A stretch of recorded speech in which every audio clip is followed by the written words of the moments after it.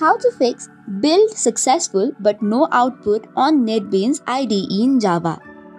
Hello everyone, and let's get started.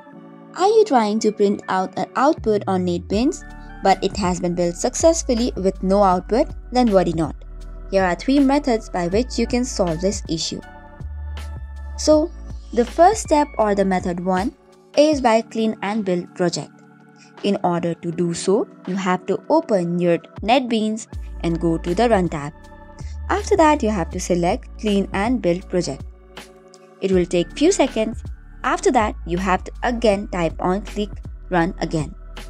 After that, click on Run Project, or you could simply press F6 on your keyboard to run the project. And there you go. You have successfully printed the output as well.